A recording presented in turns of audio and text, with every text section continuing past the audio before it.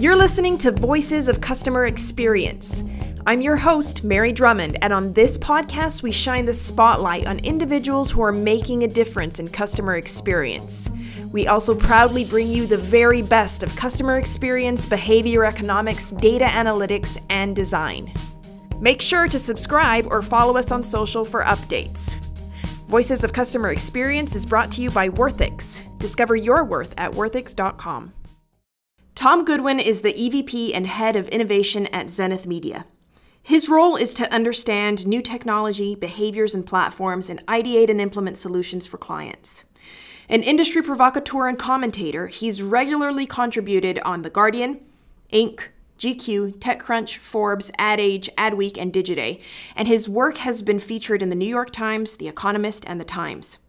Voted #1 voice in marketing by LinkedIn and one of the 30 people to follow on Twitter by Business Insider, here's Tom Goodwin. Hello, thanks for having me on the show. And joining us once again is my co-host, James Conrad. Thanks for coming on, James. Hey, Mary, great to be here. Thanks for being here today. So as a starter to begin, you are a digital influencer, which is a term I know you don't feel that comfortable with, but yeah. Nonetheless, it's yours. You're an influencer, you're an author, you're a blogger, you're a keynote speaker. Yeah. You do a lot of communicating. And when you do so, who's the audience that you have in mind generally? Like, who's your target audience? Who are you trying to reach with your message? Anyone who'll listen, really. I mean, to be honest, I don't really think of it as an audience and more, I mean, it sounds massively pretentious, but I think of it more as like a community. Like my distaste for the word influencer comes from many different angles. You know, one is this idea that there are some people who are influential and other people who are not. I think is nonsense. Two, I don't think I am particularly influential. Like I think, I'm not a teacher that knows all the stuff, and then these sort of 5 and 6 year olds sit in the class, and there's the objective truth that I have, and people sit there and listen and learn. This is a changing world, and I don't know any more than other people. I feel a bit more like a kind of, an orchestrator of parades where, I might have a microphone and there might be more people that happen to listen to me. But I'm basically saying, hey, has anyone got any good views on this? Hey, what do you think about that? I'm trying to create a conversation about these interesting changes that are happening to the world. And I like to think of myself more as a sort of instigator or agitator, or sort of, provocateur or something like that, really, more than anything else. The people I hope will join in this conversation, and the people I hope will join in because they hear my stuff, I think they're from a variety of industries, really. Like my kind of career is in advertising, but it's more about, like anyone in business who has an interesting point of view or interesting perspective. So maybe they're a chief information officer, maybe they're a chief digital officer, maybe they're the CEO, maybe they're a CMO, maybe there's someone that works in the storefront and they actually get to meet customers on a daily basis. Like anyone that has a sort of, insight is an overused word, but anyone that's got something particularly interesting to offer. And how did this all start? How did you start getting so many followers? And was it just you ranting on Twitter and LinkedIn and eventually people started following? I was just in a cupboard wearing white underwear, sweating, being angry on the internet. Yeah. It definitely wasn't a plan. I think now that, these influencers are people that appear to have careers, I think there is this sense that there are people setting out to do this and they can make a lot of money from doing it. Mm-hmm. And I'm definitely not smart or strategic enough for that to be my plan. Quite honestly, and I've said this a bit before, but I was working in advertising for quite a long time. I got really, really excited about how technology could make amazing things possible. I got really annoyed that advertising agencies were really smug and sort of saying, oh, look at Blockbusters, they went out of business for not changing. Look at Nokia, look how stupid they were for not changing. And then as an industry, we weren't really changing at all. So I became quite sort of vocal, and then that didn't really help my career because I kind of got fired. And then I just got a bit depressed, and I sort of realized that I thought that maybe I had interesting things to say and maybe I should write things. I started using this website called Quora, I guess about 7 years ago. And I think I sort of, I answered quite a lot of questions on there and my work seemed to do quite well. And then, my sort of girlfriend at the time was working in sort of PR. And she was like, look, I think you've got something really interesting to say. I think we can probably get you published in a few places. So I then thought, great, I'm going to write to the New York Times and get a little column going, or I'm going to, I'm gonna work for Time magazine or The Economist. And then she told me that it wasn't really that easy, and I should probably start out, working for, tiny little niche publications. Blogging on Medium or something like that. Yeah, I mean, I won't mention their names, but there's a sort of hierarchy, I guess, of advertising publications, and there are some that maybe have 10,000 followers on Twitter, and there are some that will let anyone write for them. So I started working, writing a few pieces for smaller places, and again, this sounds quite smug, but the kind of quote unquote secret to my success, I think, was that because it was just me and I was quite frustrated and I didn't have a kind of corporate PR department to go through, I was able just to write what I thought. So, if I thought that British Airways were an absolutely dreadful airline, I could put that in a piece without anyone worrying that means that we can't pitch their business for 10 years. Yeah, exactly. So the only real advantage I had was that I had this unique combination of actually being able to get published and actually being able to have an opinion. And I think, to be honest, it's those two things that are the only real thing I've got. No, it's interesting, and I came from the WPP world originally, and had spent most of my time there until just recently. I wondered too, as you're out talking about these issues, and you seem quite passionate about some of these things. If you read some of the things that you talk about, you challenge a lot of the traditional conventions and, the way people are using data and the way people are thinking about brands. What I wanted to talk a little bit about today, Tom, was about solutions and what companies could be doing, what they should be thinking about from the conversations that you've had, the brands that you've worked with, where we can start to talk about, well, how do we fix it? Like, what are the things that we really need to get our house in order and start to change and adapt to what's been happening? And I'd love to talk a little bit about that today, No, absolutely. I mean, I really welcome this type of conversation because I am massively aware that I've managed to have a nice few years going around speaking on stages saying, hey, we can do amazing stuff. Hey, everything can be better. But I'm starting to feel quite vulnerable about the fact that, as much as I'm joking about being an angry guy on the internet, like it is quite easy to sort of perceive me as being someone that maybe asks good questions, maybe says interesting things, but then proceeds to do absolutely nothing about it. And it's increasingly important for me to be someone that actually makes a difference rather than asks questions. But I would say it's really hard. I mean, the reason why I default to writing articles rather than default to announcing projects that I've made happen is that I'm staggered at how difficult it is to make companies change. Yeah, we agree. We've been, Mary and I have been doing the podcast for quite some time. And it's been fascinating, actually, how many issues that still exist and have been going on for decades. And we seem to be talking about the same bloody things. And there doesn't seem to be a lot of action sometimes, Yeah, it's this weird thing where, there are moments where it feels like technology is making sweeping changes and everything is faster than ever before. And I think sometimes we sort of forget that if we actually look out around the world, there are some companies that seem quite surprised that buying things from the internet is a big thing. It appears to sort of taken them, from behind. There are some companies that have absolutely dreadful mobile app experiences. Mm-hmm. And it's as if somehow, people think that we've understood more than we have. And we're sort of obsessed with somehow, what can we do about artificial intelligence, or what can we do about blockchain, or what can we do about virtual reality? Like, I'd quite like to be able to send people an email, or, I'd quite like them to have sort of opening hours that are reflective of the fact that people tend to sort of work different hours these days. So often we sort of overthink these things and we haven't really got to grips with the basic yet. Yeah.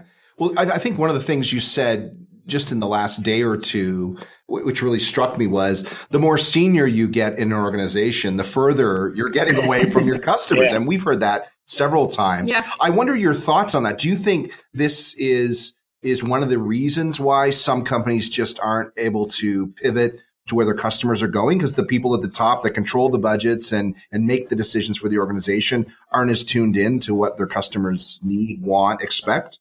I think we need to explore this a lot further. I think my main sort of hypothesis, and it came out a bit in a book I wrote, was that when technology arrives, what tends to happen, I mean, it happened with electricity, it happened with steam power, like it probably happened with the wheel for all I know.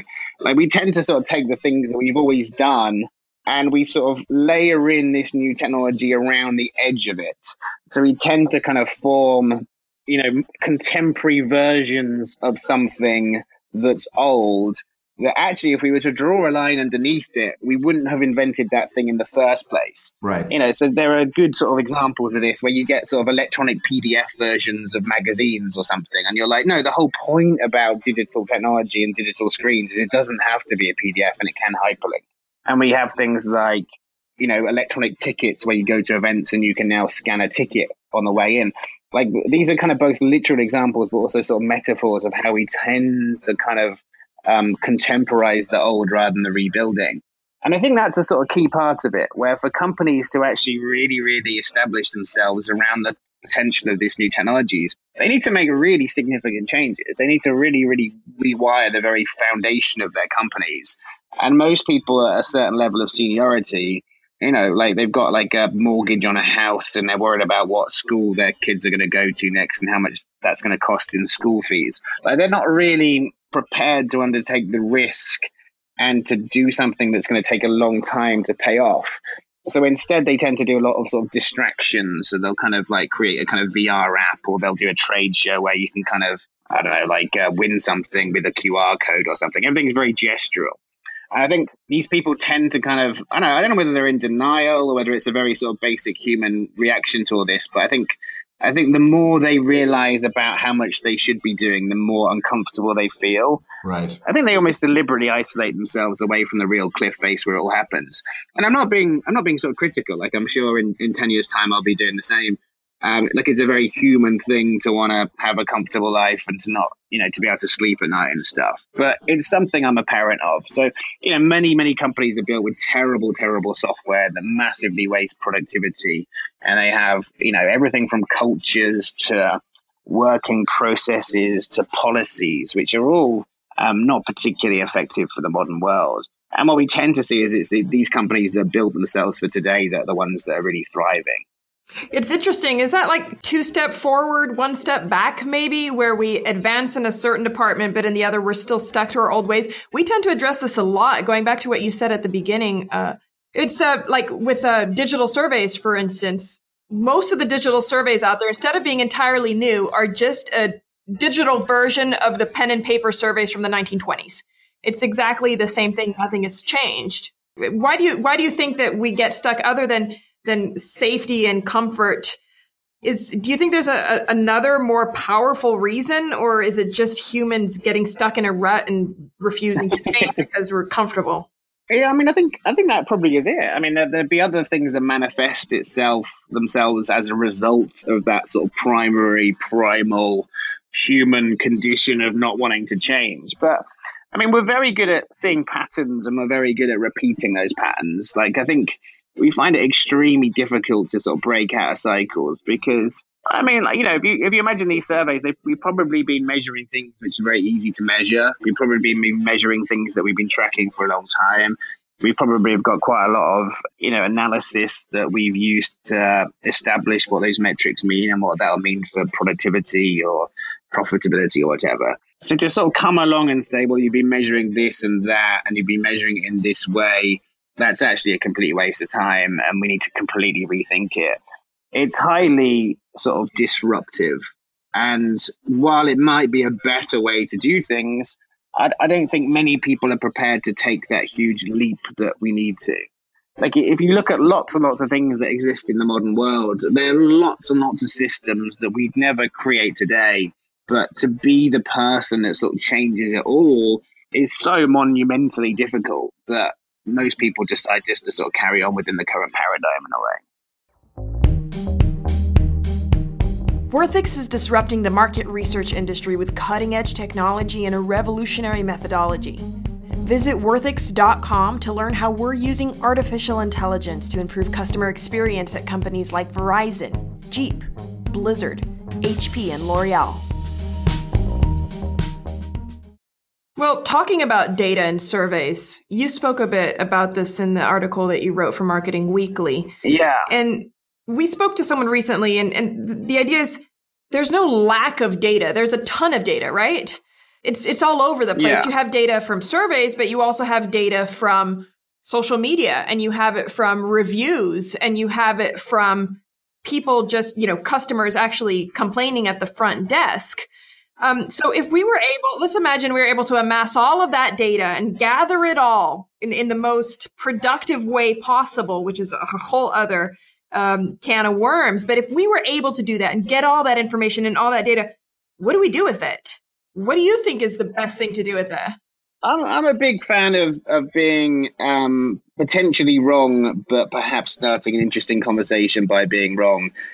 So I feel vulnerable in saying this, but I don't think we actually need anything like as much data as current sort of prevailing wisdom assumes. Mm-hmm. Like if you run an airline, to do like a focus group a couple of times a month with your highest value customers, to do some with people that very rarely fly with you, to do some with someone that works for, that normally flies with your rival. The amount of data that you get from that is incredible. You could then look at other data like, on-time arrivals, how long people are waiting at a gate on average. Like we can probably build up a picture with remarkably little data. But we've got this obsession somehow that because we can send out a survey free of charge every time someone flies, that the kind of cost of that is zero. And actually, the cost of doing that is quite significant. Like, I fly an extraordinary amount with one airline. And every time they write to me, they'll use things like, "How was your trip to Chicago?" It's like, at least change the sort of tonality of the way you're expressing this to be like, "Wow, I can't believe you went to Chicago again." There just seems to be very, very little empathy and very, very little thought behind most of this stuff. And you get the feeling that companies just want to gather as much and as much and as much information without a real clarity behind why they're gathering it. It's kind of one of my sort of tweets that I quite like, but I feel like we celebrate big data when in fact we should be celebrating big decisions that we make. Because it's actually, the reason we need decisions is kind of to understand things, but it's actually to sort of make decisions about that understanding. And I see more data than I've ever seen before, and I see more people proud of the size of the data they capture and how quickly they capture it. And I see very, very few examples of anyone actually doing anything meaningful with it. Yeah. Almost reminds me, Tom, of everybody talking about how many friends they had on Facebook or how many likes their picture got. My data is bigger than your data, kind of some data envy going on. But we get metrics like that. Working in advertising, we have all these award ceremonies where people get to sort of boast about how successful their campaign was. And they always celebrate things like, 37 million people watched the video, or like retweet increased by 3,000%. It's like, who cares? Like, can you pay your rent with a view of a video? Like, can you take the number of friends that you have to your boss and get a promotion because of it? No, like none of this stuff matters. No, I get you. I've judged for the Effies several times over the years, and I always liked the Effies because it was about effectiveness. We were always trying to look at, was really a business impact, not just, we got some superfluous measures. What I wanted to ask you related to this, Tom, was, so I think we agree with you, and there are a lot of challenges here. I'd love you to, if you can, if there's something that you can share around some companies that you think have really done a nice job, either if it's the way leadership has sort of set the culture, if it's the way a company has really, maybe even from your personal experience, delivered an amazing experience. I'd love to hear if you have a few examples you could share so the listeners could get some ideas and maybe, for companies that you've seen do it right.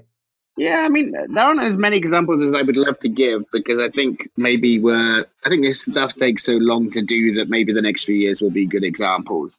These are slightly sort of random in nature because they're just sort of coming into my head as a thought stream. I think McDonald's has done an incredible job, actually. The experience of going into most McDonald's these days is that you go in, there's a digital kiosk you can use, you can pick up a number, do your order, pay with your credit card, sit down, and then someone brings you your food. Or you can decide to pick it up, in which case they've completely sort of re-engineered their kitchen. So there's all these staff that now sort of hand out orders very quickly. And it's a completely different experience. And it's not something that people are really talking about. No, not at all. The design of the kiosk is decent. Yeah, but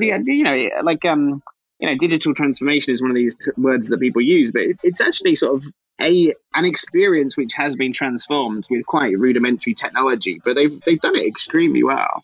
What I love is technology that changes behavior for me is quite interesting. Uber was always quite interesting for me because it meant that there would be hotels that I would stay in sort of near the airport in fairly random cities that ordinarily I never would have gone to that hotel and said, well, I feel like going to a sort of nice restaurant right now, or I feel like meeting a friend, because it was just impossible. And then now you get Uber and all of a sudden you think, oh, maybe I should go and see that person because it's going to be easy. You have airlines now that now let you sort of change your flight on the same day free of charge just by pressing a few clicks. Delta and American both do this pretty well. And again, we don't celebrate these things, but actually being able to be in a bar and just being like, oh, stuff it, I'll have one more beer and move my flight back.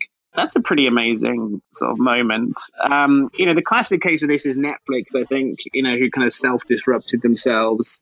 They knew that their long-term future was not going to be in DVD rentals by mail, and they kind of knew therefore they would have to completely rejig their whole company, and they did that way earlier than they had to. And then now they're seeing the rewards not of being a kind of logistics outfit that mails out DVDs, but now they're a kind of entertainment company that monetizes our attention. So there are a couple of interesting examples like that out there. And what do you think of this? It's not really that recent, but it seems to be getting more focused now, where companies, even retail and like product-based companies, are kind of switching their gear to become an experience economy, which is part of the market that we are in, which is customer experience. So you have stores like Nike, who now has an experience store where you can go in there and there's like an augmented reality thing and you can run in the forest using their sneakers, right? Or Verizon, that you go into their store and you experience the Golden Gate Bridge and flying along the Golden Gate Bridge inside a Verizon store, right? I mean, how do you see this? I wrote a piece a while ago about how we're kind of seeing things bifurcate into sort of shopping versus buying. And buying is the sort of act of obtaining things without noticing it as quickly as possible, whereas shopping is about sort of enjoying the process. And I think we need to be aware that the creation of experiences is fantastic. And there are some times of day and there are some products that we buy and there are some use cases where we really, really want an experience. Shopping malls are going to be around, for a long time, if not forever, and people will enjoy the process. And I've been to that sort of Nike store and it's quite fun. But we also need to sort of celebrate the lack of experience sometimes. Yeah. We also need to sort of celebrate places that are not memorable, but they've still taken a lot of money out of our wallets without us really noticing. And it's quite hard to be profitable with experiences. Like again, I'm a huge fan of the big flagship store experiences, but the reality is that you're not going to be in a kind of third tier city and find a Nike Town where you can sort of like run alongside Tiger Woods at the same time. Well, we classify this and like the difference is like the time well spent versus the time well saved. If you're looking for a time well spent, it's more like a leisurely experience, whereas the other is just grab it and go, right? I think sometimes marketers don't do a great job of being highly empathetic, and they sort of like the idea of copying what other people do. So if you're shopping for wine, wine is one of those funny things where you kind of enjoy reading the label and to make a point rather than to be particularly serious. But if you imagine there being some sort of AR experience where you can sort of hold your phone up to a bottle of wine and some guy that picks the grapes sort of, tells you like how great the harvest was that year. Like 19 Crimes I don't necessarily want that. Remember those? Yeah. Where it's like the criminals from Australia. Yeah, they like start telling the story about their voyage. Yeah. Mm-hmm. Exactly. You can kind of you can see the merit in that. I'm not saying I want that, but if that's going to be published this week in Campaign magazine as an idea, I'll take it. But then you get sort of people that make big Mondelez will make big chocolate cookies or something, and there'll be some sort of online game that you can play. And it's like, I don't know, we need to be highly mindful of people and the environment they're in and how they feel at that moment in time. And quite a lot of our life, we are just trying to get home in time, and we're trying to watch the TV show that we like, and we're trying to do homework for school, or we're trying to do our part-time job on the side to make extra money. Like, we just don't have time for all this stuff. No, it's really interesting. I was thinking as we sort of wind down in the podcast, Tom, if you were to think about all the things that you've been talking about and writing about and blogging about, over the past years, what would, especially focusing in on experience and customer experience, what advice would you give to the listeners out there about what you think are the most critical things that should be a priority for them to really dig into? What's your opinion? The one or two things that you think are absolute game changers that companies need to get on top of and get moving on? What would you say? It's quite hard to say one or two key things. I think one thing is there's this great expression in computer programming about how you should never ask a question that you can reasonably deduce yourself. And I feel like, especially sort of service industries, they tend to put quite a lot of the work onto you. So you sort of come to a hotel and it's sort of up to you. You've just come from like a flight from Sydney and you sort of arrive in the hotel. You've already given them your credit card. You've already got a booking. And then they sort of walk up to you and say, can I have your ID? Can I have your credit cards? Can you fill in this form? And it's like, how dare you get me to do your work for you? And I mean that in all sorts of ways. So whether it's like, the number of times you have to fill in your name and address on the mailing list and they don't take Apple Pay and they don't take PayPal. So then you have to get up off your seat and cross the room and find your credit card somewhere. Just the idea of using empathy to think through every single part of a process and then think, how do we use technology either to make this easier or or remove the step altogether, or just make this delightful. So as basic as it is, there's some technology to do with conversational forms where, say like, hello blank, do you live in this address blank? It starts to sort of make the process of what is effectively data entry actually feel quite nice. So I think the application of empathy is key. And the other thing, which is, I guess, is my second thing, is technology. So it's all of our jobs to be aware, to travel around or to speak to different people from around the world and just be aware of technology that's out there. So whether it is augmented reality, whether it is image recognition, whether it is predictive computing, whether it is the growth of, WeChat-like apps in China, we should just be aware of all of the potential that these developing technologies mean for our business and then be proactively trying to sort of layer those through into solutions. It's funny that you said that when you talked about technology and how it can make processes easier. I remember now that I think the best thing for me about the new iOS and Apple is the fact that I never have to remember a password again. So it'll create some insane password that, you got to be a pretty good hacker to guess that. It's like EXY and plus hashtag, I don't know what. And it'll save it across all of my devices and auto-populate the field every time I log in. I'm like, sold. I'm staying with Apple forever. They control my life. They know, they have all my passwords. I don't even know what they are. I don't choose passwords anymore. No, absolutely. I think that's a really good literal example, but that's also a really good way to sort of illuminate the point, which is actually the goal of all technology really is to render itself invisible and in the background. The best technology is stuff that you don't notice. It's the photograph which is so good that you can't sort of notice that it's a photograph. It feels like reality. It's the sort of 5G connectivity, which means you just have information everywhere, always, immediately. I think often companies make the mistake that they sort of add technology, whereas actually increasingly it's about it being in the background and sort of invisible.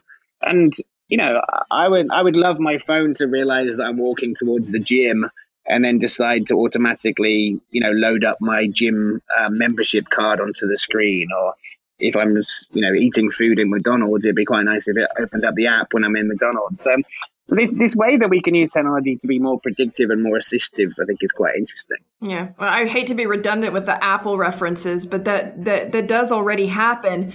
If you're walking in a space and there's an Apple store nearby, it'll automatically open up the Apple Store app and say, welcome to Apple. And you're like, what? Okay. Yeah. Again, it's all technologically possible. It's a question of the politics behind these companies and also what people, are prepared to sort of build, I guess. Yeah. Most people know how to find you, but if there is a great way for people to reach you and follow you, what's the best channel? It sort of depends on what you want. So if you want to have like about roughly one thing per day that might be quite well thought through, then follow me on LinkedIn. For the I think I'm Tom F. Goodwin on LinkedIn. Yeah. but they're slightly more professional, Tom. If you want to just sort of see random thoughts that I have during the day, some of which are particularly unhelpful, some of which might be quite interesting, then Twitter's quite good.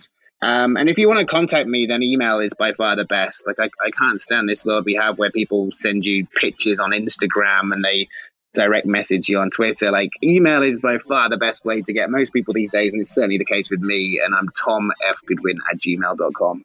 Awesome. Thank you so much for being with us today, Tom. We appreciate your time. My pleasure. Thanks for having me. Thank you. Thank you for listening to Voices of Customer Experience. If you'd like to hear more or get a full podcast summary, visit the episode details page or go to blog.worthix.com/podcasts.